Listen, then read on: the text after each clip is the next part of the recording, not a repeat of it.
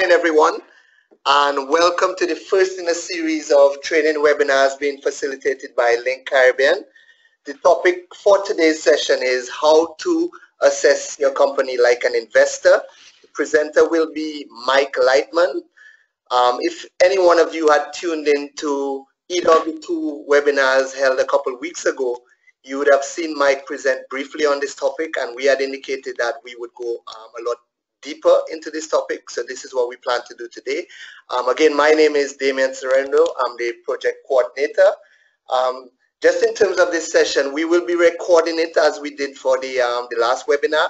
So if for whatever reason you have to leave or you have to sign out briefly, this will be recorded, and a link to the recorded session will be provided to everyone who's registered for the webinar sometime next week.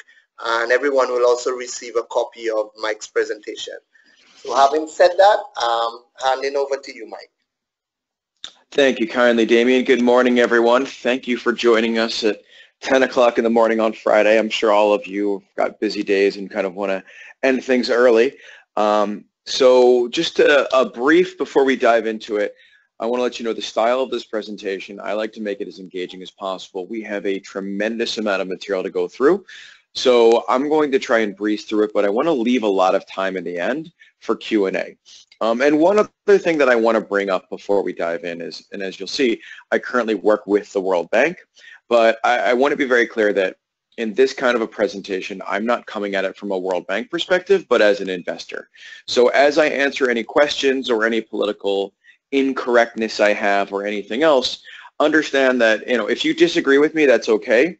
I'm not saying this as a World Bank person. I'm saying this from my personal experiences. So really, if you ever get mad at somebody, get mad at me.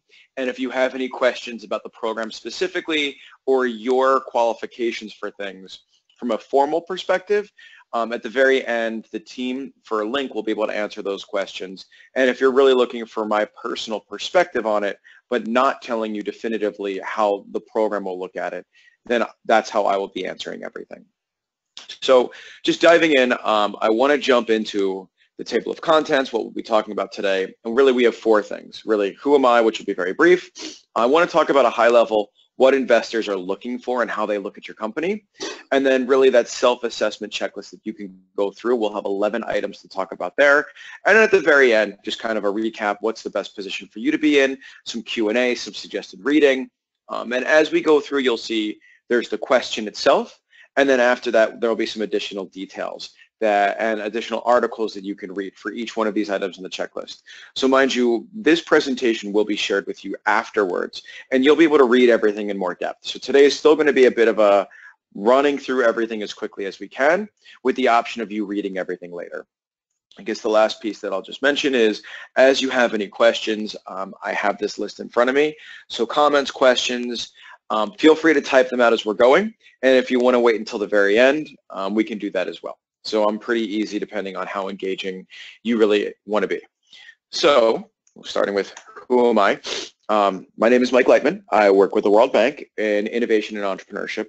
And generally, we have a program called InfoDev where we work on supporting startup ecosystems currently in 7 different countries. And there's a bit of a caveat, and because one of those countries is really 14 countries across the Caribbean. 5 of them are across Africa, and then 1 of them is in Vietnam. This is currently. And essentially, the design of this program is to be 50% standardized. So your Silicon Valley, your New York Cities, your Berlins, they all have a lot of things in common. So we want to make sure that we catch a lot of those, but then we also want to look at what's going on. What are the comparative advantages of any particular country? What is the entrepreneurial culture? And we want to make sure that whatever we're doing, it actually fits in, because Silicon Valley is not going to work in every location, but other things might. So my job within that is almost as an entrepreneur in residence, and I work with these various programs, and my job is to kind of look at some of the design, redesign it, support teams, and directly support entrepreneurs, amongst whatever else. So how did I get here? You'll see these are the fun yellow boxes. So I kicked off my career in the Peace Corps, where I did small business development. Really, I ended up designing a few startup companies in Morocco and taught local entrepreneurs how to build these companies. They were not high tech, they were just scalable companies. From there, I worked in sales for a little bit. I got my MBA. I worked in venture capital. And then I eventually got a job at an incubator in New York City, and very quickly after I became the director of that incubator. I had a couple of really good success stories, like a Shark Tank record breaker, a TechCrunch Disrupt winner, and then a lot of the other things that you generally see. So I will say a lot of my background really focuses on hardware technology. And this is really across the board for a few industries. Not to say that I haven't seen dozens, if not hundreds, of fintech and social apps and everything else, but I would say that the majority of my experience is in hardware. So in my free time, when I'm not doing World Bank things and I'm still trying to stay in the world of startups, I am an advisor to a group called UrbanX, which is a smart city accelerator in New York City, 1776, which is a global incubator program, and I'm an entrepreneur in residence with HAX, which is a hardware prototyping for robotics, Internet of Things, medical devices based in Shenzhen. I also advise a few startups on the side. So for fun, when I'm not doing any of those things, I like running. I really like bourbon, scotch, and beer. And if you ever see me and you just feel inclined to buy me anything, my favorite bourbon is Basil Hayden, and my favorite scotch is Lagavulin, just in case we meet each other at the bar. I do read a lot, as long as it's not educational, and I'm getting married in a few months, so I would say really you can almost scratch off everything I just said, because half of my life is just wedding planning. So anyway, let's actually dive into the stuff that you guys care about, which is what investors look for. So when you are going in front of an investor, really there's a couple of basic items that you have to have with you. So step one, when you're applying, you have to have an executive summary. And there's generally a style in which you do that. So think about it this way. When you go on a first date with somebody, you might have something deep down that you want to find out. Is this person marriage material? Or is this the kind of person that I can show in front of my family? But generally, you don't just walk in front of those people. You generally don't walk in front of those people and just say, hi, first date, are you going to marry me? No. You have to go through a myriad of steps and multiple dates and conversations and everything else. And it's kind of the same thing when you go in front of an investor. So really, like, you have problem, solution, value proposition, market, go-to-market, business model. You have your product competitive advantage, your long-term competitive advantage, existing competitors, your finances, your operational timeline, et cetera, et cetera. And really the investor is going to boil all that down, and I'll talk about this in the next slide, into a few things. But really, how do you present it? Number one, you want an executive summary. And that's 1, maybe 2 pages that talks about high level the problem that's in the market, the solution that you're proposing, the quantified value that that customer sees, the market, your current status, what you're raising, and a few other things. There are a lot of examples online. I think we've got some links to examples in here, but that needs to be included. And you also have to have a pitch deck, which is everything that I just talked about, but in more detail, that allows you to connect the dots behind that strategy. When you actually go in front of your investor, when you're invited in, so you'll apply, whatever happens, you'll go in front of the investor. You'll normally have about 15 minutes to pitch. You'll go through all the things in the deck, and then oftentimes, if your product is already developed, you'll want to show it to the investor. So be sure that ideally, you want to be able to show them a demo. And then finally, if an investor is really happy with you and they want to move forward, they'll begin going through due diligence. That's when it's going to be expected that you provide customer introductions, because at the end of the day, the investor's job is to not believe anything that you say, and your job is to convince them. So they might be very excited about what you're doing, but fundamentally, it's their money. Like they should not believe anything that you say until it's proven. So kind of with that in mind, they'll want to speak with your customers, and they'll want to get a better understanding from industry experts about the product or solution that you have. They'll definitely want to see your financials, because at the end of the day, it's a money play. They have to see a lot of their money back, and we'll talk about that in detail in a little bit. And it's pretty likely that you'll answer thousands of questions. So one more thing that I didn't include on this deck is you really want to be able to accommodate about 6 months to fundraise. Even if it's $50,000 to $1 million, it's a full-time job for somebody on your team to go in front of investors, to answer these questions, to update all of the pretty things that they see. And that means that your business is probably not going to be operating for that time. So also think about this if you're raising money now, and then you need to raise money again in a year or 2 years. That's about a year's worth of time that you're not doing business. So what is an investor actually looking for? And I would say there are 4 big categories. The first one is market. And this is like that secret list that they're doing on their own on the back end. And I define market in 2 ways. Number 1, is it nice to have or is it need to have? Oftentimes those are going to be like the need to have is that regulatory pull. There is a legal explanation as to why somebody has to buy it. Like recycling, it's binary. Either it's nice to have and people may or may not do it, or they might do it if they're good people, but if they legally don't have to, there's nothing drawing it. But if you are legally required to buy a recycling bin and you make recycling bins, that looks pretty good for your company. The other end of it is, if you sold this to every possible person you could sell it to, how much money would you make? And that's just looking at your entire addressable market, how much you sell it to, and fundamentally how much money will come out of that. The next piece that I think is really important is the competitive advantage. And once again, I really break this into 2 things. I say, first and foremost, why are you a special and unique snowflake today? In the sense of, how are you different? And there's a couple of different ways that this is done, and we'll talk about this a little bit later. But one of them is this big chart that's got check marks, and it has a different benefit or feature. And that's not really, in my mind, a competitive advantage so much as it is a unique prospect, which is good in the short run, but that is the other part of this competitive advantage. Number 2 is a year or 2 years from now, when you are just knocking it out of the park, you're doing incredibly well. If me or somebody else gave your competitor a bag of cash, how are you going to stay ahead of them? And once again, we'll talk about what some of those are in the future, but those are the 2 pieces of competitive advantage. Third, and I would argue hands down the most important thing, is your team. And there's this weird combination that investors want to look for.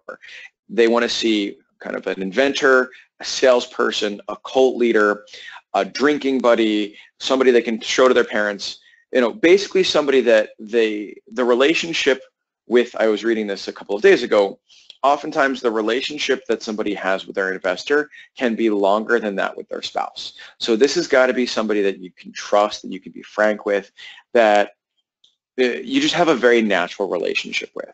And then finally, this is kind of that binary, is the investor ROI, the return on investment. So once again, we'll talk about this in the future, but fundamentally, the equity investor has to see 3 to 10x the return within 5 to 10 years. So they have to believe that your company, when it becomes liquid, is going to provide that kind of return. So for instance, if I give you $100,000, I need to basically almost guarantee that you can give me $300,000 to $1 million within 10 years from now. So this is how I would assess folks as an investor, and it doesn't necessarily mean this is what everybody does, but just to kind of go into the back end and the insight. Step 1, I'm going to go through your slide deck and your strategy to get a better understanding of how you position your strategy, your operations, and your finances, and kind of your step-by-step logic. And then from there, I'm going to forget everything you told me, and I'm going to build an imaginary version of your company, basically doing as much research as I can, contacting my friends, my business partners, whoever else, and literally rebuilding your company separate to yours and seeing how I would do it. With the theory of, and this is like a proverbial me, the theory is my friends, my contacts have got a breadth and a depth of experience that a lot of entrepreneurs simply don't have. Just, and not to say that they're incapable, but it's just more a matter of time and experience than it is anything else.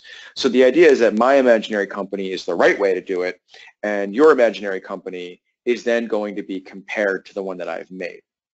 Now, if there's a big discrepancy, then I'm going to really ask that team if they can make any adjustments. That being said, if you happen to know a lot more about the industry and truly genuinely know more than me, that's okay. And that's really where it boils down to team. But just kind of keep in mind that whatever it is that you send to an investor, they're not going to believe it, and they're going to put stress tests and war games on that strategy, and they're fundamentally only going to go with the things that they believe are true, not necessarily you saying, trust me, I know this better than you. So it's nice to persuade an investor, but if for some reason they don't believe you, that's a red flag, and you want to do everything in your power to understand why and to adjust appropriately. And then finally, this last piece is the decision.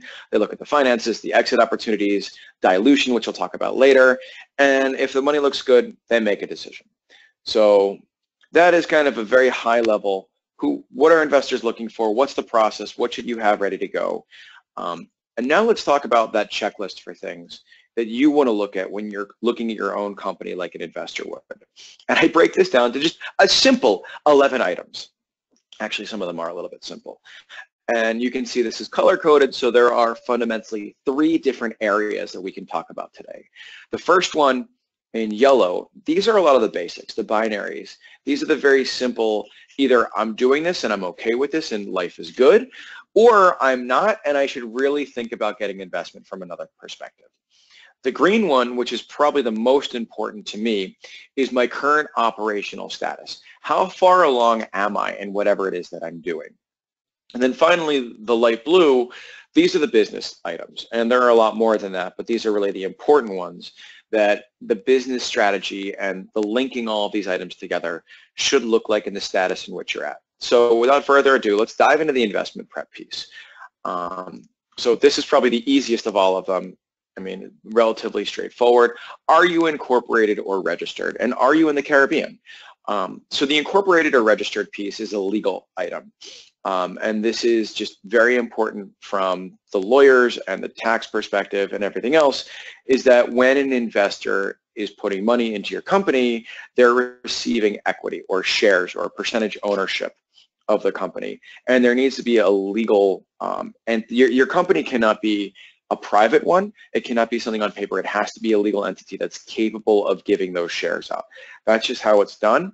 It's not terribly expensive to do. And depending on where you're located, we even have resources and support to help you do that. But basically, in order to do this, you need to be incorporated. I added Are You in the Caribbean simply for the LINK program, which we've talked about before, and we can go into more detail later. But in order to kind of get the additional support that we're capable of providing, you do need to be based in the Caribbean and have a market in the Caribbean. So very easy, strong fit, yes, or we'll do it very soon. Not so good of a fit is we're not going to incorporate or we're not going to be in the Caribbean. Now, you'll see this. I've got a little bit of a Q&A after each one of these slides. I'm going to spare you just the boringness of me reading these words out loud to you. You'll get a lot of this, or you get all of these slides later. You can go through, you can read the additional reading, Q&A, we can go through all of that. So the next one is, are you fundraising? So fundraising can really mean a couple of different things, right? So there is, it could be taking a loan from a bank. So you might need project financing. You might need corporate financing. So project financing is if you manufacture products, or let's just go with you manufacture products, and you need, in order to sell your contract to X number of people, you need to have Y number of dollars to manufacture and distribute. And if the customer isn't willing to pay up front, that puts you at this kind of an arbitrage or a weakness opportunity where you don't have enough money. Even if you have the cash in, or the customer contract, you don't have the cash in hand. So some people will go to a bank and get project financing to fill in the gap. Normally that's very short, very easy. Terms are very straightforward. Not to say it's super easy, but that's going to be a bank loan, and they're going to give you a fixed percentage. That is not what we're talking about. We're talking generally in this about corporate financing, which is my company is going to grow exponentially. Some of our financing might go towards developing the product or even doing a few customer contracts. But for the most part, this is to do our branding, our internal development, hiring our team, building our product, hitting the pavement, doing sales. And basically, we are growing. We might even be in revenue, but we don't have enough money to be sustainable. So generally speaking, there's a whole conversation that we can have later about the different types of series. So generally, if you do not have a product yet, you're considered pre-seed to seed, and you will be giving maybe you're raising 50,000 to $1 million. And then Series A is generally defined as something once you're in revenue and you want to go from your first market to your next markets. And then Series B and beyond are generally you're raising $5, maybe $10 million, and you're going from 1 or 2 markets to across multiple countries. These are very broad terms, but generally when you're speaking with an investor and you say, I'm raising a Series A, they might think, okay, you're raising 1 to 5 million, and this is the expectation for where the money will go. So generally, I'm going to make an assumption and say that most of the folks in the webinar today are looking to raise pre-seed to seed funding, which, like I said, is probably going to be anywhere from $50,000 US to $1 million. And ultimately, you know, the big things that will change depending on where you're fundraising is the use of funds might be modified, your burn rate, which is how quickly you'll go through the money per month, and a few others. But for the most part, you can go after any stage. Like me talking about pre-seed to seed, and you're raising a Series B doesn't disqualify from everything we're talking about. Anyway, I've talked way too long on fundraising. Basically, once again, this is binary. Are you raising money? The answer is yes, you're great. If you might need money in the future, great. If you want to do it internally, well, you probably didn't sign up for this webinar. The only other thing that I would say regarding fundraising is, and this is probably the most important, if you can, go to your investor before you're actually raising the money. Begin building the relationship and say, hi, I plan on raising money in the next 6 months. I wanted to introduce myself and begin this opportunity now, and then we can talk about more things in the later. So like the less desperate you are, generally the better off you are. Fundraising Q&A, blah, blah, blah. How do you feel about giving away equity? Equity is part ownership in the company. So it is illiquid. The idea is oftentimes with a bank loan, they're saying, here's the base amount of money. It's $100,000. Let's say it's a 10% interest. Let's just make it simple. So next year you owe me $110,000. Boom. With equity, it's a lot different because I'm giving you $100,000 and I'm saying your company is worth a certain amount, which is the valuation. And depending on what that valuation is, that determines how much percentage of your company I own. So if I give you $100,000 and I say your company is worth $1 million post my investment, that means I get 10% ownership. That's fine. That's very standard. I mean, the valuation is always negotiable, but the thing to keep in mind about that is when the company becomes liquid. So when you get an exit, that means that the investor is going to be getting all of their money before you. There are all kinds of other terms that go into equity in addition to just the ownership that determine the speed at which you get it. So they might ask for preferred equity or liquidation rates. And just to simplify, to guarantee that an investor is getting their 3 to 10x return, let's say that you exit for some amazing amount of money, what the investor is going to do is say, I want all the money I gave you back before anybody else sees any of it. And then oftentimes, I want to get just, let's say, 2x on top of that. And then after I've gotten 3x based off my investment, you'll be able to split the remaining money that's left over. So that is kind of common. And just keep in mind that even if you say my valuation is this, that doesn't stop an investor from getting the amount of money that they want to get back based off the terms. So there's a lot more that we can read about on this.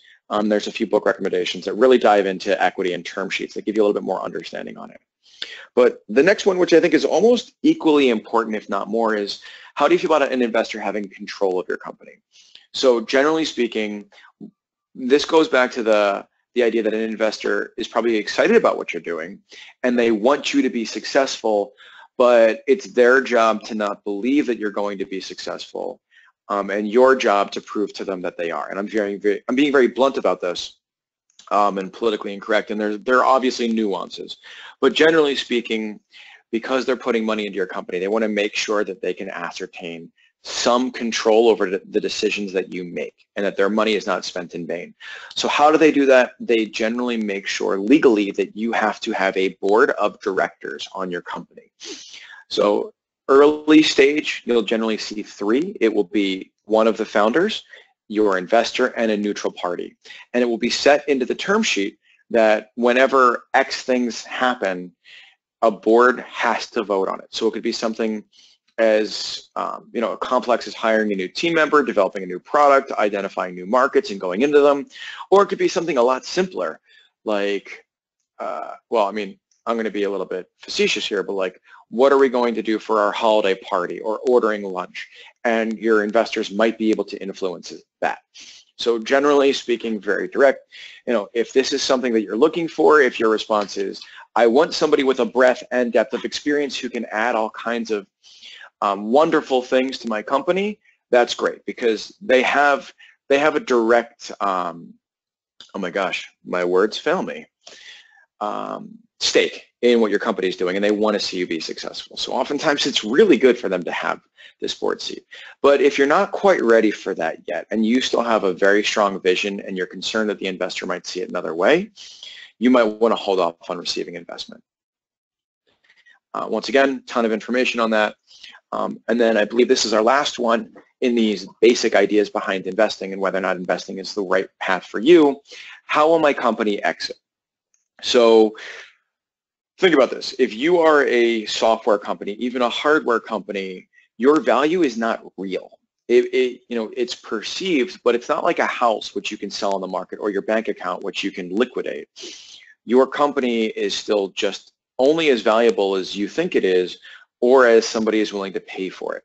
So from these like 5 to 10 years down the road, you have to think about, how am I going to get my money, and how is my investor going to get their 3 to 10x return? And generally speaking, there are 3 ways that this happens. The 2 first ones are the really, really kind of standard. One of them is an initial public offering. You can look up Snap or Snapchat, which just did this. I know the Jamaican Stock Exchange is quite active now. And essentially, this is you going onto a public market and saying, my company was private. All the ownership shares were divided amongst the following people, but now I'm going to make it public. So anybody is capable of buying the shares that I have, and the idea is the market will then flood in. They'll see this great growth opportunity, and then because somebody is paying to have public shares, you can now sell your shares, and voila, there's literally a market where you can sell your company on. The other one is to be, and this is probably much more common, is to be acquired. There's some organization out there that sees a lot of value in what they're doing, and instead of them just competing against you and building up a competitor and going through it, it's easier and cheaper and more convenient for them to buy you. Excuse me. And they'll make an offer of some money and some guarantees for your employees and everything else, and you can move. And then you'll be bought out, and that cash will then be given and shared amongst the investors and employees and founders. The only other one that I've seen is for really cash flush businesses to pay back dividends. And the idea might be, I'll give you $100,000, and I'll say, I want to see, for every dollar you make, I want 1 penny of it, up until you pay me back 3x my return, which is $300,000. This is becoming a little bit more common. It's a bit of a dangerous thing to do depending on your revenue, but it is also an option depending on the approach that both your investor and you like. So when you're doing the exit, when you're going in front of the investors, once again, it's one thing for you to say, I know I'm going to get this. I know the company, the value of my company is really high. An investor says, I don't care. I want proof. So it's your responsibility to look up what are similar companies to mine that have IPO'd or been acquired, similar industries or just similar backgrounds or just anything, even if it's a weighted average and I know they're only 50% like my company, this is what they've done. And you'll need to prove that to them and say this company was around for this long, they were in this much revenue before this offer was made to them. And you want to be able to show with evidence that the investor can get, let's just say 5 times their investment. So there are resources you can find that are public that will give you access. One of them, to keep in mind, I don't know if I have it on the slide later, one of them is called Crunchbase. Phenomenal resource. I cannot recommend using it more, like incredible resource. Basically, an audit of your company, if you believe that you'll be able to exit on the stock market or that somebody will be willing to spend a lot of money to buy your company, or you can do the revenue-based payments, you might be a grand fit for raising money. If you're not sure or you don't have evidence, it's going to be more difficult to convince an investor to move forward with you. So, more questions on that. My favorite part, which is current status. So I always think about it, really, the perspective of the business as it's this giant three-dimensional jigsaw puzzle where you have to fit in, like, who's the person that's got this problem and how bad is the problem, and then how do I get to them, and how much money will I have after the lifetime value of customer minus the cost of customer acquisition. And then all of that normally makes a lot of logical sense. But when it actually begins happening, there are always kinks in the road. So one of the biggest indicators of future success for an investor is how far along have you gone? Have you taken risks on your own? Have you invested your own money into the company? And even with or without the amount of money you might have invested, how much progress have you made? And the further the progress is, the better the likelihood of you receiving investment money. So there are three areas. Let's dive into paying customers. This is my favorite one. And some of the absolute best companies that I've ever worked with, they have had paying customers before they've developed their product. So they literally knew the pain so bad and they understood the market so well that they knocked down doors and said, you need this product, I need you to buy it, and it won't be available for 6 months. But these were folks that were still willing to pay up to $10,000 a month, both to pay for the development of the product and to have access to the product later. So really, this is number one, is if you have any paying customers, especially before your product is developed, you're in a fantastic spot. And we can see this category of strong, medium, poor. If we have the paying customers, great. Even if the product isn't built, we've got signed customer contracts, great. Now, I realize how insanely difficult that is for most companies. So if you can get a letter of intent from customers or a letter of interest, which are almost interchangeable, that's also very powerful. And like we talked about earlier, the investor is going to want to speak with the customer and understand, why is this something that you care about, that you want to buy? So that's the purpose of that. And really, if your business model is super complex, but you have confirmation from customers, like you're a two-sided market and you need advertisers once you hit a certain amount of users on the base, if you can get the advertisers to say, yes, we would do this, we would pay this much money for it, we like it, that's also fantastic. Generally speaking, you're not going to be in as strong as a spot if you haven't spoken to your customers yet. If it's, well, I've got a couple of friends in this area and I know that there's demand, but I haven't proven it. If you don't have any commitment at all from customers, that's also trouble. And then finally, really, that our business model is complex, but once we build it, customers will come. Like, I will build it, they will come, trust me. Like I said, and like I continuously will say, I can't trust you. It's not that I don't like you. It's not that I don't want to trust you. I think that you're wonderful, and I really want to hang out with you, and I'm excited about what you're doing. But I don't believe you on the viability of it until I actually see it happen. And this oftentimes brings kind of this chicken or egg problem, which is, well, I can't sell anything until I have a product, and I can't have a product until I have investment money, and I can't get investment money until I have my paying customers. And really, most investors will say, too bad. Like, I'm not taking that risk on you. There are always exceptions. And that's one of the reasons that this program exists, is to say, we see the opportunity, and just in case investors are a little bit more reluctant to make investments, we want to help with that chicken egg problem. But I would not rely on that for long term and future companies that you do and everything else. So really cannot stress this enough. If you have paying customers, you are probably in a phenomenal spot to raise money. The next one is, how developed is my product? I am not a product guy. I am a business guy. So always get a second opinion on really everything that I'm saying, but especially on this. For me, there's this thing called the minimum viable product. And I define it as, what is the worst version of the product that A, will work, and B, a customer is willing to pay $1 for? Like, it could be almost nothing, but the customer has enough interest to actually try it out. So generally speaking, when you go in front of an investor, you want to have that MVP built. And I literally just told you an example when that didn't happen. So there are obviously exceptions.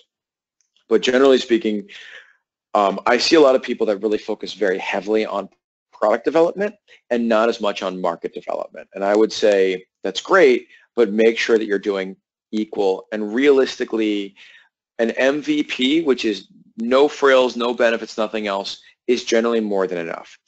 So really, kind of somewhat contradicting what I'm putting on the slide, I would say as long as your product, you've got the framework for the MVP, you've got the MVP being built, or just a little bit closer to that, you're generally going to be okay. The only time where this is a problem is when somebody says, I don't have an MVP, I don't have a product, I need your money to build my experiment.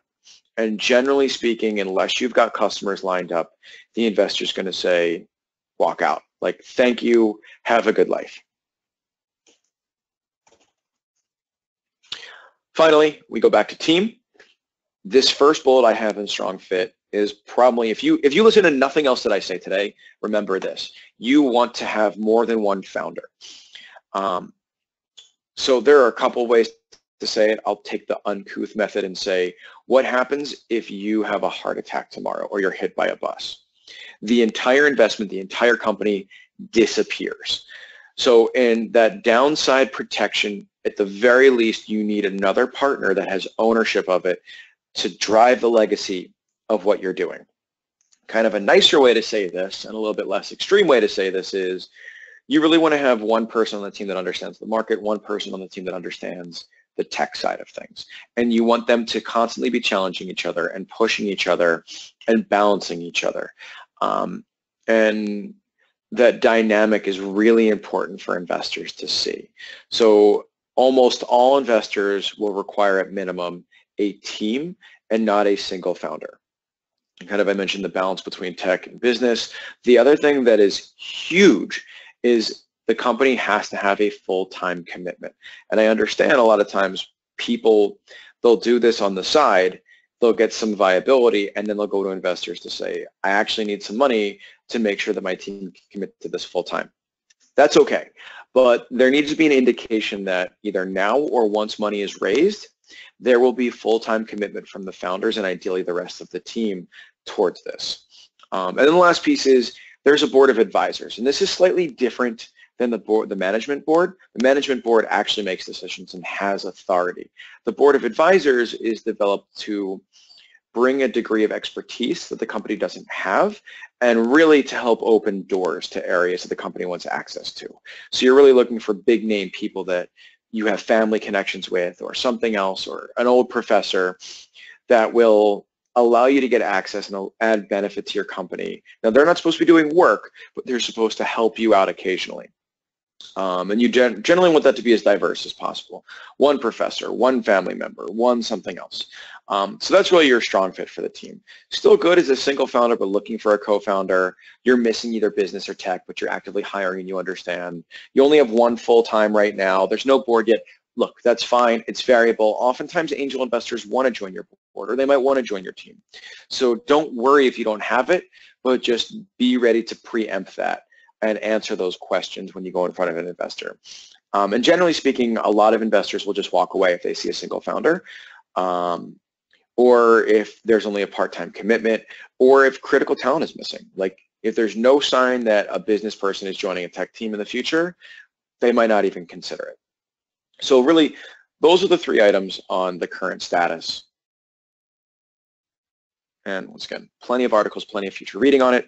I just want to breeze through to make sure that we've got some time for Q&A. Finally, long-term business strategy. This is, so we've done like the binary piece, the ops piece. Now it's that logic that goes behind the development of the company, and almost that, is this a good company or is this not going to be a good company? And I look at this in three ways: the market size, the go-to-market strategy, and your unique competitive advantage. So how big is my market? There are two ways that you can look at market development. One of them is top-down, and that is saying, if the total market for tourism in the Caribbean annually is, let's just say $1 billion. So all I need from that, my app does X, Y, and Z, and all I need is 0.001%, and I'm going to be rolling in money. That's top down. Generally speaking, investors don't care about that. It's nice to know that the industry is real. It's nice to know that the industry is growing, but that imaginary percentage, you're pulling a number out of thin air, and that's not enough evidence that your company will be successful. So generally what they want to see is this idea of who are my customer demographics? So what are the purchasing patterns of these homogenous types of people that I can really attract in a particular way? And if I were then to sell this product or solution to every possible person I could sell it to, how much money will I have? And then, if you want to get fancy, you can say this demographic has this likelihood to respond to whatever our branding and go-to-market strategy is. Therefore, we believe we can convert the following people, even based off of evidence. And that way you say, even if everything you have is a hypothesis, there's more detail and more ability for adjustment as you go. So really, when they're looking at market, they want to see, ideally, global markets, just insane amounts of revenue, and a good understanding of who the market demographics are and how they're broken down. Look, realistically, those are unicorns. I think a lot of investors are very happy with, we can have reoccurring revenue every year, it's going to be good revenue, and the company will be successful, potentially bought out, maybe IPO, definitely the opportunity to have this revenue-based financing. And that's great. And oftentimes that's just if your solution is applicable across the Caribbean and maybe a few other spots, wonderful. The only time this could really be a problem is if it's a very niche market, which means that there aren't a lot of customers that exist. Even if the price point is high, you're multiplying the business model by the total number of customers. That number, will really be dependent on what the likelihood of investment will depend on that. I would say also if the answer is, well, we're really only applicable in a few spots around the Caribbean. And I'm not saying applicable so much as I'm saying buying customer demographics that I have proven. Not just I think they'll do it, but I know definitively that this is an area where we can make money. So that's how, once again, high level, how an investor is going to look at your market. Here's some more reading material. Next one is go-to-market. This, for me, is just as important. And that is having a comprehensive go-to-market strategy that ultimately ties in with the financial projections. So, okay, that's a lot. What does that actually mean? The first one is, what is the cost of customer acquisition? So let's think about it this way. If you are a B2B sales company, you probably have to have at least one salesperson. So cost of customer acquisition, part of that is, what is the salary for my salesperson? What's the commission my salesperson needs? And how much time will it take for them to close that customer and me to get that contract? All of that will go into cost of customer acquisition. If you're a two-sided marketplace doing social media things with relying on advertising, well, part of it is, how do you get the one user demographic on there? How do you add the content on there? And what's the cost of using, let's say, Facebook media or Twitter or anything else, branding strategies, developing all the marketing material that you can then either have as a fixed cost that's broken out, or the variable cost that says, I know for each customer I need to spend this much money to really get them on board. The other piece that's going to be really important for this is the lifetime value of customer. And there are really complex MBA type models that you can use, but I would really just say, for me, is this a one-time purchase? Is this a multiple purchase? If it's one time, then the lifetime value is literally the price of the product. If it is ongoing, there will be some drop-off, but fundamentally, how much do you think that they'll buy over the lifetime of them continuing to buy? Set a number at the very end of it, they'll buy it for 10 years, boom, then you've got that number. And then you can plug that right into the financials. And really, once again, if you want to get fancy, you do cost of customer acquisition, lifetime value, based off your various customer demographics, and then tying that in with the appropriate go-to-market strategy. And one thing I've seen, and this is kind of the difference between a lot of the really, really good folks that get money quickly and the folks that struggle, are a go-to-market strategy includes actionable items. It includes specifics. It includes financials. It's an entire strategy in and of itself. So that is what's going to be in a great go-to-market strategy. Sometimes the not as great strategies are the ones that are sent back are, we're going to go to trade shows. We're going to do online advertising. Yes, those are all methods to do go-to-market strategies, but they are not the specifics of how you're going to do it. How frequently will you send Facebook messages? Who is your demographic?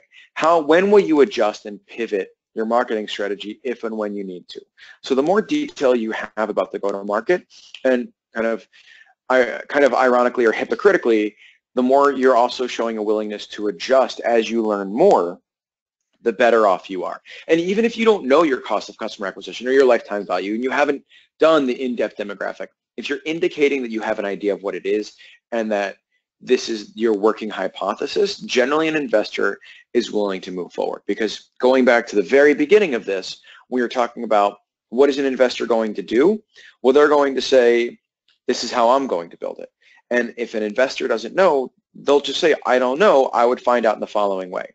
Which if they see you saying, I don't know, this is what I think, and this is how I'm planning on doing it, that's oftentimes a lot better than saying definitively, I'm going to do this, even if you have no idea if it's really what you're going to do or if it's going to work. So honesty is key in this, and this is a really difficult piece. So don't be afraid also to ask your investor for additional context and support with getting to market and lining up those customers. Finally, what is my competitive advantage? Why am I a unique and special snowflake? And how am I going to continue to be a unique and special snowflake over time? So the first part, and I'm thinking to this presentation deck, is who are my competitors? What is their current market share? And what is my really honest fear about what these guys are going to do if I enter the market?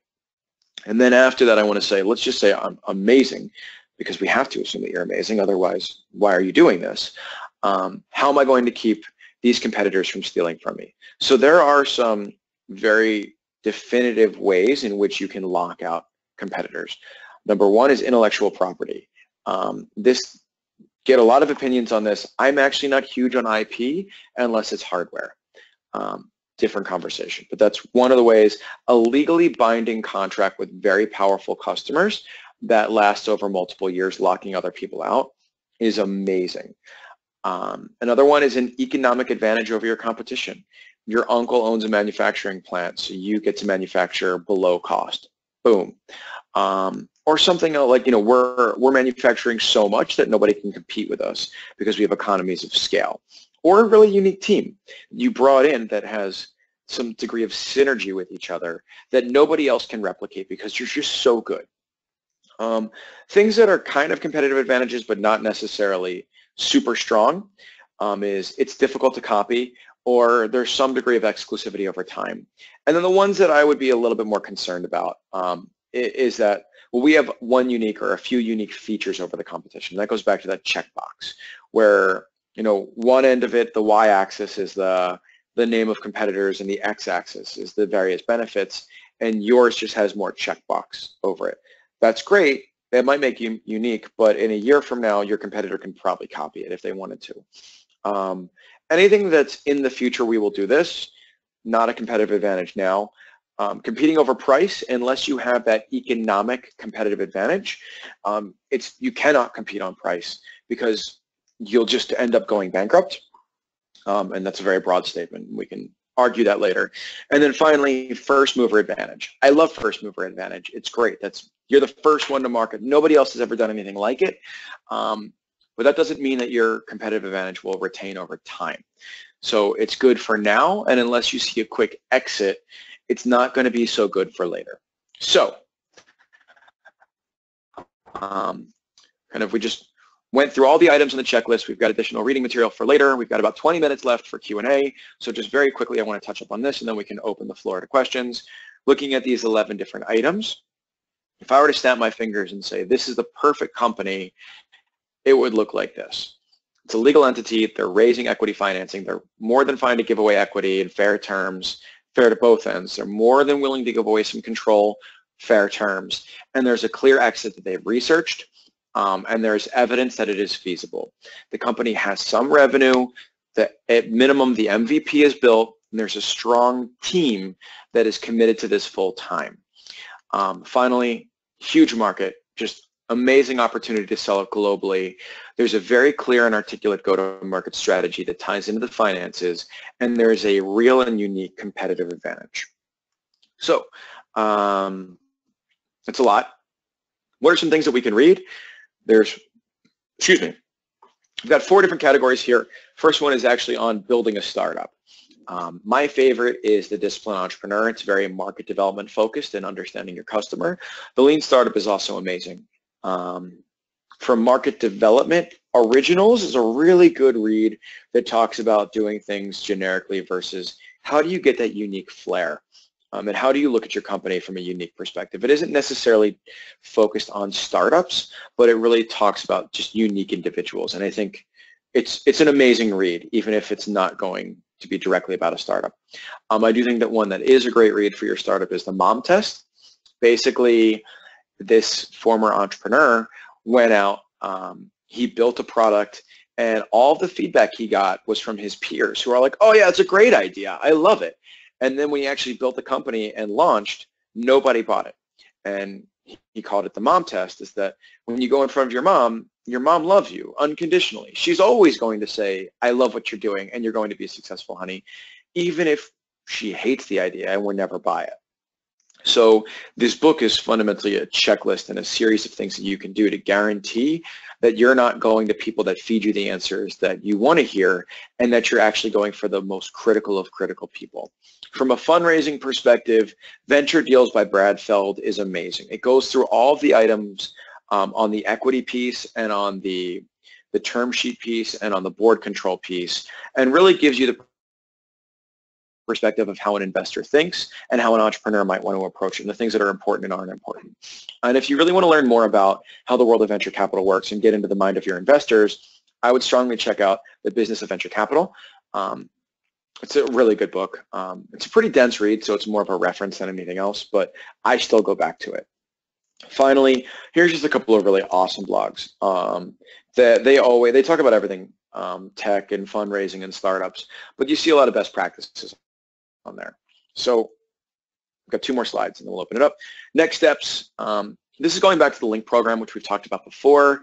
Just a basic brief overview is, the LINK program has got fundamentally 2 programs. If you have a term sheet with an investor right now, you can come to LINK, and there's no guarantee, but there's a high likelihood that we will match the funding that you get with a grant.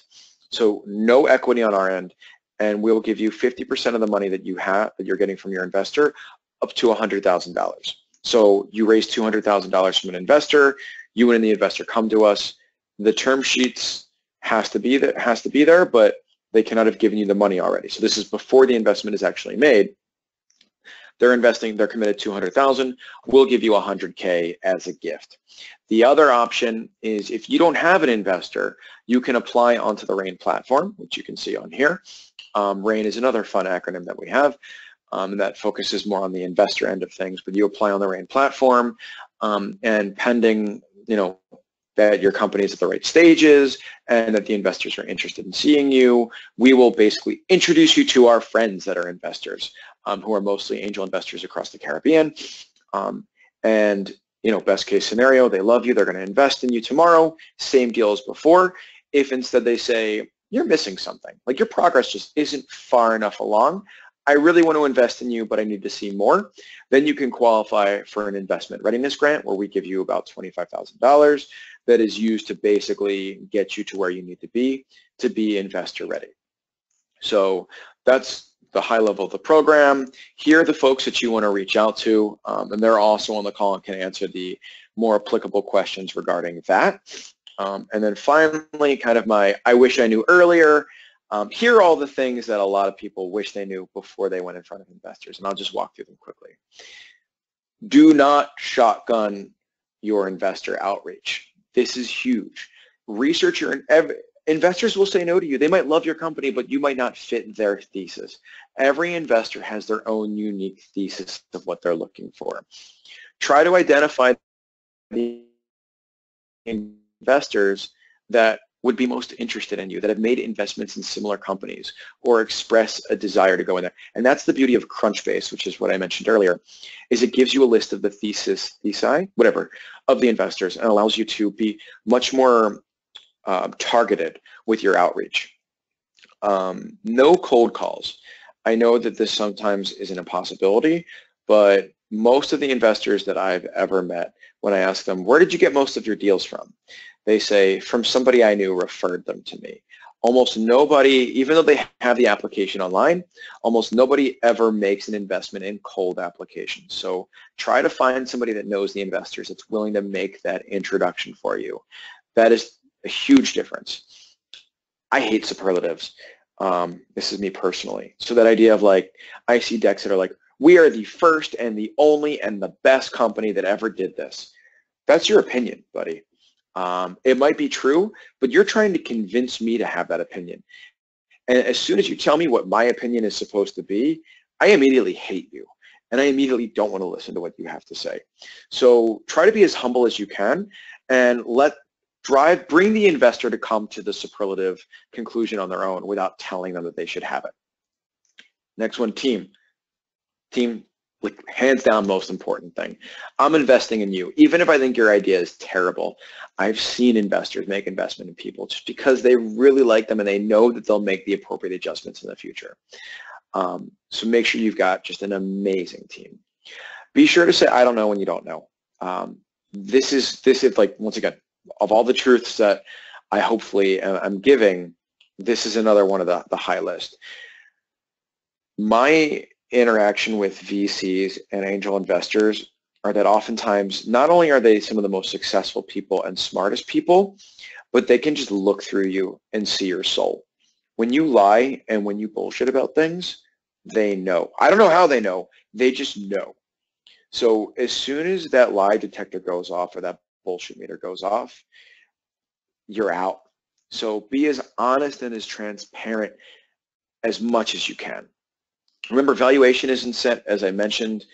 Look, you could have an insanely great valuation for yourself. A, it might hurt you in future raises, but that's a different conversation. But B, the investor can just set up terms that say, I get liquidation preference, I get preferred, and I want a 3x return on everything. So your valuation, like they might have like 1% of the company, but they're still guaranteed to get all the money they want back, and you might still lose out in the end. So valuation is not the only important piece, and know which battles to pick and choose. And the last one, your revenue projections are never accurate. The idea of the finances when an investor asks for it early stage, they're not to see how much money you're going to make and not to see that hockey stick and not to, not to have your personal guarantee that the company will be successful. It's to see how you think.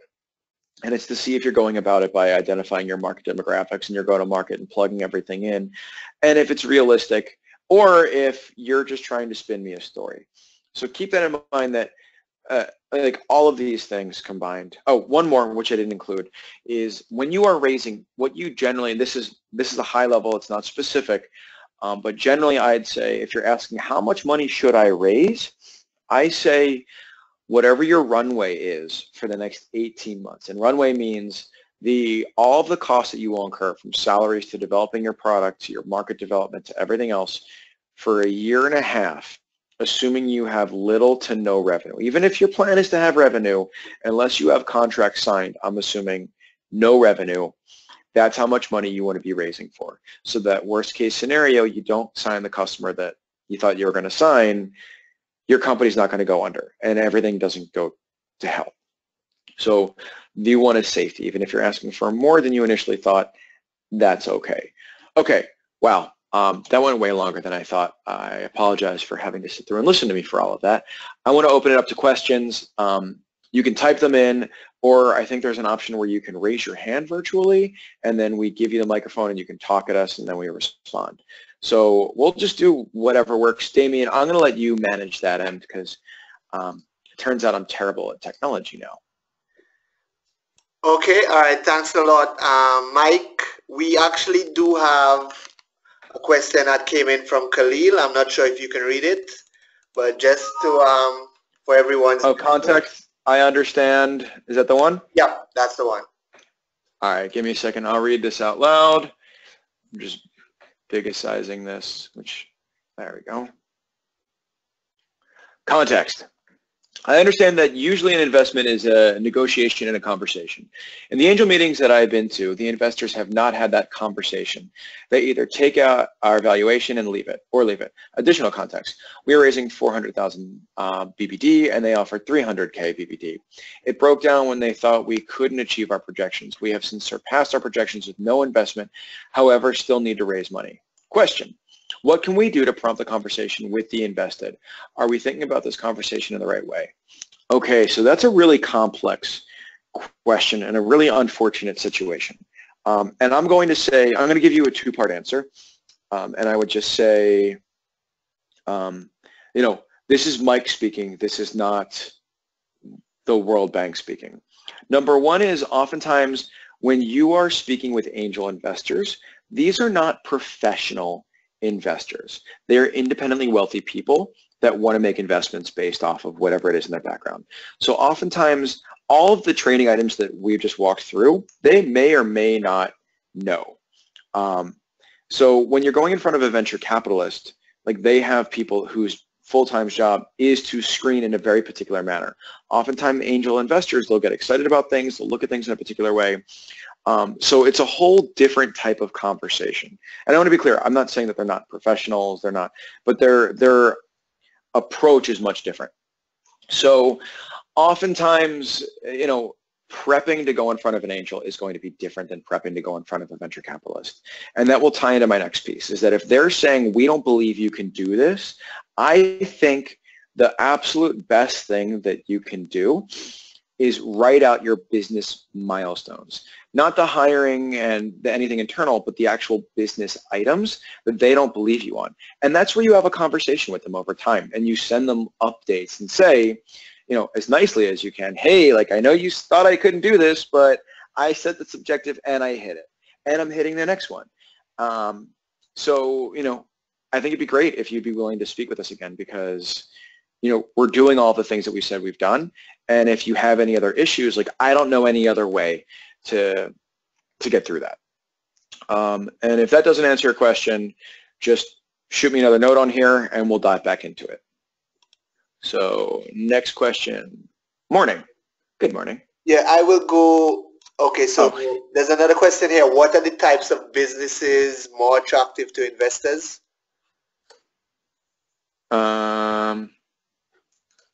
Sorry. Yeah, what are the types of businesses that are more attractive to investors? Is another question. Yes. That's a tough one to answer. I think, and that really goes back to that investor thesis that we talked about. So some of them only want to see clean tech, some of them only want to see fintech. Some of them are really interested in not technology-enabled companies and more scalable, just regular network type companies. There's no right or wrong answer to this. I would say the only thing that I think is constant is if the company can prove that it's highly scalable, I think the better off it is, and can prove that it can bring the revenue back. But otherwise, it's really dependent on the investor. Okay, we have another question here. How does an investor view founders failed in a startup before? I think it doesn't matter. It's all about how you present yourself and what you've learned. I've seen people that dive into startup headfirst. So my definition of an entrepreneur is not somebody that risks everything just to be an entrepreneur, or like the job title entrepreneur.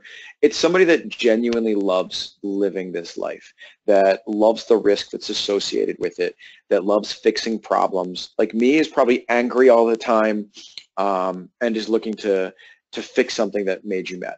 And look, oftentimes things fail. And if you can spin the story to say, this is why I failed, I understand, and that mistake will not happen again, I think they'll love you. I think if it's just I failed because, everything around me was doomed to failure and it wasn't my fault, then you're probably worse off. So it's all about storytelling, and it's all about creating that relationship with the investor. I think that a lot of them, though, from the short answer is, if you've put the time in, if you've learned your lesson, I would almost say that having been in a startup and failed is better than having not been in a startup.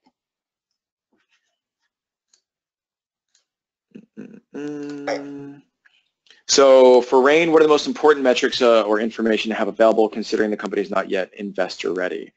So I can answer that from the not Rain perspective, or I can leave this to the rest of the team to talk about this from the actual Rain perspective. Gentlemen, I'll let you tell me which one is better.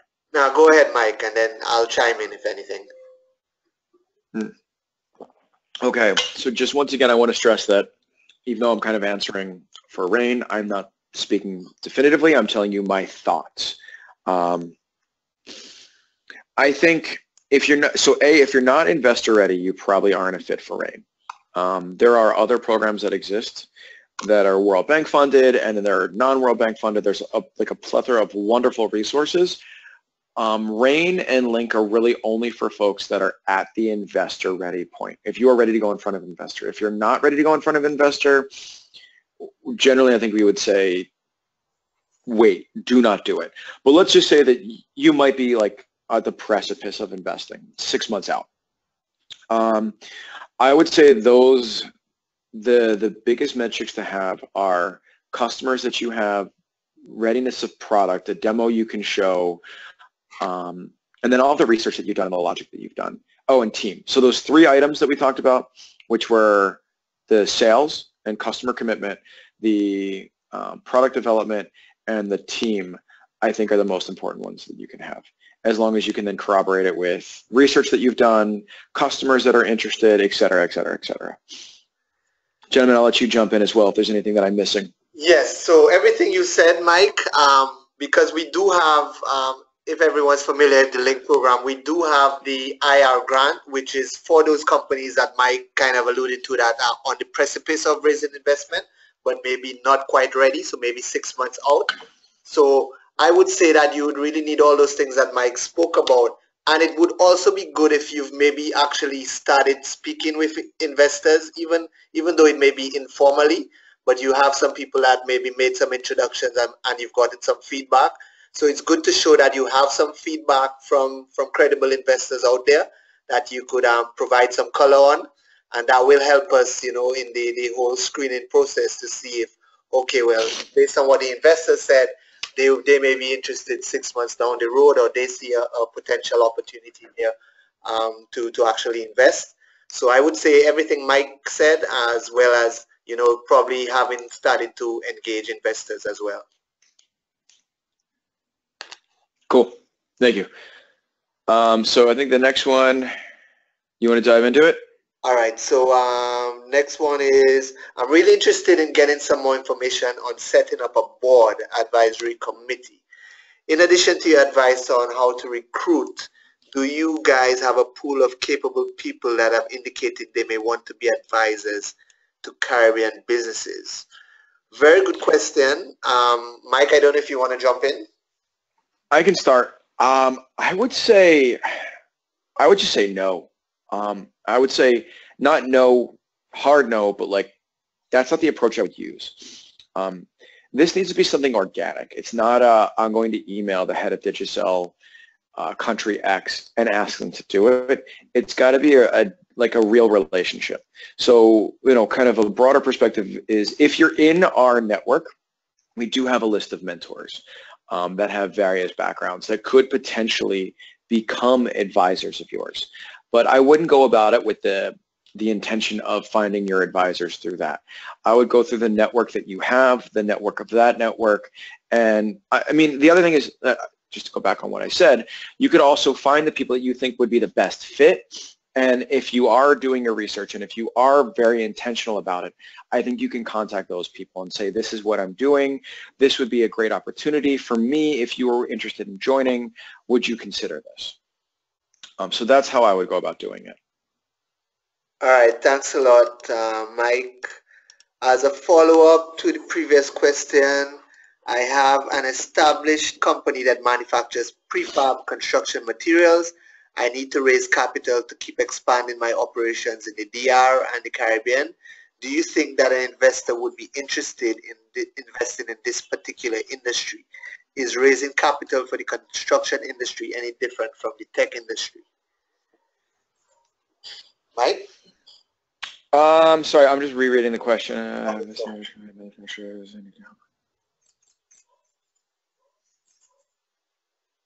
So yeah, there's kind of two answers. One of them is the industry specific, and then one of them is like the sub-industry. One of them is the broader industry. Like, I like prefab. I think it's a really cool spot. I've done a lot with clean tech as well, and I think I would say yes. I think the short answer is yes. That's something that an investor is going to be interested in. Putting on my investor hat, a lot of my fears are going to be your market, the size of the market, the competition in the market, and everything else. So I think if you can appropriately answer those questions, the industry itself is one I think that's actually growing. And interestingly, it's growing beyond the Caribbean as well. So as long as you can prove that you are a unique and special snowflake, then, and I mean that not rudely, then you're okay. And I think it's a really interesting space to be in. And I would say raising capital for the construction industry, no. I mean, you need the same things. You need to have the same processes. A lot of it, like, look, you might not have a sexy app, but it doesn't change the fact that you need to know how to present, you need to know how to sell, you need to have your partners lined up and understand what's the difference between a customer and a user and everything else that goes with that. So as long as you can answer all of that, I think you're in a good spot. I did see one earlier that was on social investors. Did we answer that? No, I didn't see that one. Okay. Do other things you discussed apply to social investors as well? If not, what are social investors looking for? So that's a really tough one to answer, and that requires probably a long, drawn-out, intellectual kind of conversation back and forth, because a lot of what there was like generation one of social investors, and a lot of them were not successful. So a lot of them are really repositioning themselves on what their strategies are going to be. And I feel like we're in that in-between space right now. So I don't really know. I think if you look at a group like the Acumen Fund, they're currently reinventing themselves. There are a few others like Unreasonable and Village Capital or 1776 that they're part accelerator, part social investors. I would say this goes back to Crunchbase. I don't know the specifics on any of them. I think a lot of the basics that we talked about they'll want to see. I think if you have them, you're always better off.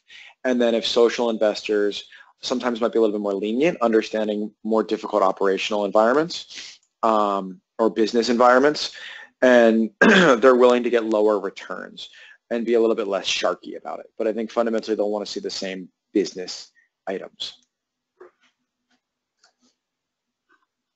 Okay, we have another one here. What are the variables for raising capital for the water sector, particularly in technology? Not sure. So there are really two areas for water sector. One of them is going to be water purification, and that's everything from desalination to distribution to wastewater treatment. And then the other one is going to be using water for energy production, which is going to be your wave technologies and your hydro technologies. Both of those are surprisingly similar in that they're more B to G. So you're going to be selling, I'm going to make an assumption that most of your contracts are going to be government or that quasi-public-private partnership. The other thing that's going to be really difficult with this is them getting access, your customers having access to money and the ability to pay at any given time. So I would say in your case, and this is from the developing the business more than it is from the fundraising end, because think about it, really the fundraisers will be asking the same questions, is what does the money look like in this? So assuming you get somebody that's willing to try this out, which is in and of itself very difficult to do, oftentimes requires 1 to 5 years to build the pilot depending on the size, who's paying for it? And then when are they paying for it? And then how are you tracking the results?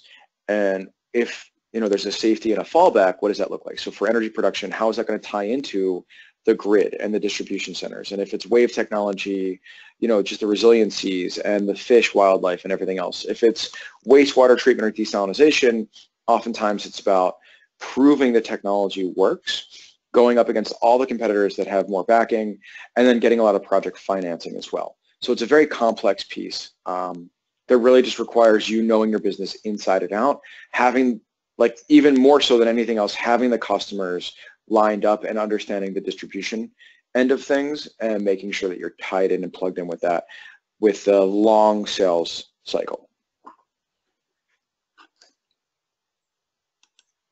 I think there was a and can everybody see everybody else's comments? Because Telly has been writing a lot of really wonderful comments that I think everybody should be reading, that is complimenting a lot of the things that we're talking about.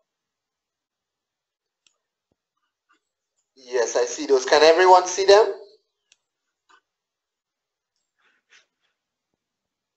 No. So we can find a way to share that. Okay. All right. I think there was a question. Someone had their hand raised. I think it was Sam. I unmuted you, Sam.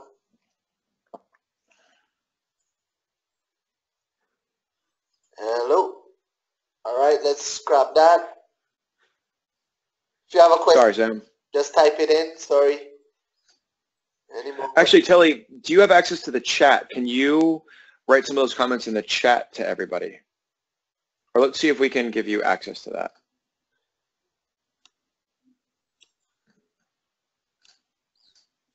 I can also make Telly speak if she wants to. I can unmute Telly.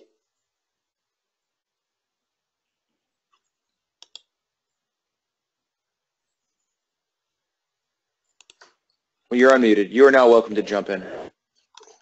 Not to put you on the spot. You don't have to. Do not feel obliged to. Just in case you did want to jump in and write any comments, please feel free. So the next one is, thank you for the answer. Are Link and Rain good options for social businesses seeking social investors? So I do want to just touch briefly, just to make sure that we're clear on this, the difference between Link and Rain, because it can be a little bit confusing. Rain is essentially a list of angel investors and even VCs that we are friends with across the Caribbean that are interested in seeing deals. And we're playing to some extent an advisory role or a support role, or really helping if and when anybody wants any type of the help that we can provide. That's really the extent of Rain. Link is the program where it's really entrepreneurial focused and supporting folks. And oftentimes what Link can do is put you in front of the Rain network. So that being said, I would say, are we good options? Maybe. It's case by case. The angels might be really interested in what you're doing. They might not care at all. It'll really depend on, what your vision is, what your mission is, and all the other things I talked about, but still making sure that there will be a clear return on investment for those investors. Oh, we have more questions.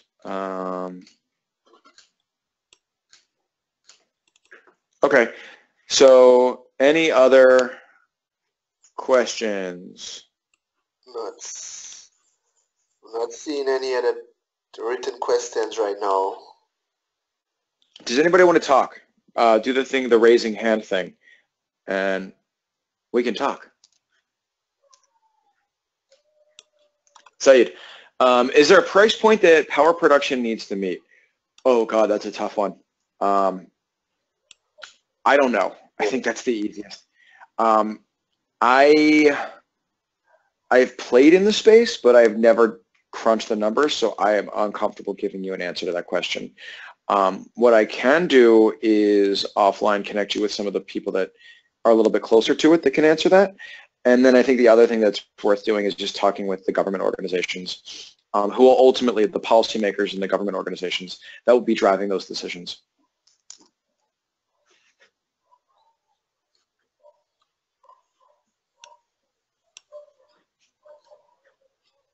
And then we've got a comment from Telly. Under the EPIC program, we are facilitating the virtual coaching sessions for the Lean Startup Development Pre-Acceleration Program, helping digital or digital-enabled startups to go from idea to pitch. The focus is on developing high-growth ventures which can scale.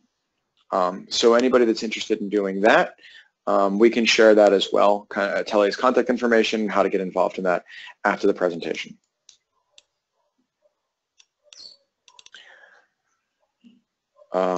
Great, thanks. Oh, deadline is today for Telly. So yeah, Telly, can you message us the contact information for that so we can just send it in the chat? So how do investors view seasonal services like EdTech where the windows are clearly defined?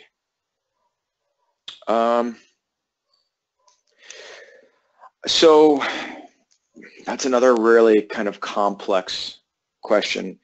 I don't really know if so generally depending on the geography and the timing and just the institution, it doesn't necessarily need to be seasonal, and even then, it's going to be the exact same way. You know, it depends. The interesting thing about EdTech from the business end of things is you have users, you have customers, you have government organizations, you have private. I mean, depending on how complex it is, it could be a MOOC, which is just literally online sign up, or it could be a much more complex piece where you're setting up private schools and setting up a standardized curriculum that you push out. You're training teachers and then overseeing implementation. And then the government is potentially subsidizing, and then local teachers are teaching. All of them really, if you have a clear, defined path to market and a clear, defined way to revenue, I don't think it matters if it's seasonal or not. I think, you know, this EdTech is definitely complex, but I do think that as long as you can show proof that people are willing to buy it, it doesn't matter. That goes back to that like cost of customer acquisition multiplied by the lifetime value. Sometimes you'll find one-time purchases that are enough, and sometimes, you know, if you make them pay per year, per month that they're using it, whatever else, it could potentially definitely work. And then Tilly, we are also offering a follow on bootcamp in Barbados, St. Lucia, and St. Kitts and Nevis, focusing on MVP development and key traction metrics required by investors. It is a 2-day bootcamp. All right, I'll tell you what, Tilly, it might be best if you email us the information and we'll forward that along with this slide deck. All right, let's say 2 more questions. It's almost 11:30. We've taken enough of your time today. So anything else that you have questions on, feedback on, concerns, emotional outbursts, what else can we do for you? Right, so what I'm going to do is I'm going to convert the recorded session into a YouTube video, and I'll send the link out to everyone. The link for the previous webinar is up on the Link Caribbean website on the resources page, so you could go and take a look at that if you did not get a chance to take part in the first webinar that we had.